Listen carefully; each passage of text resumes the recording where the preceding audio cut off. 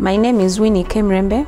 I am the director of Neria Sewage Disposal. Neria is a limited company which involves in emptying pit latrine septic tanks. We normally work within communities, schools, hospitals and households.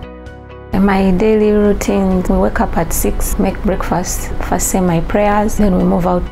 I started working with SATO because it was painful for me seeing people in my community suffering from preventable diseases, especially the children.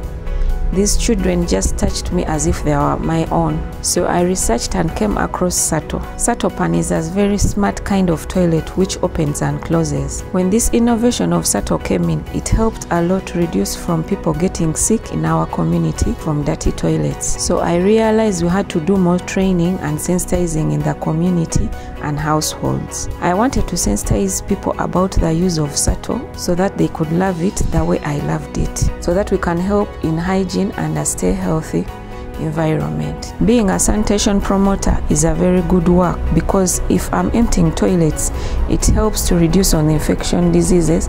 My children really motivated me in this work because I know I'm helping them and other children in the village to stay free from diseases like cholera, dysentery and diarrhea.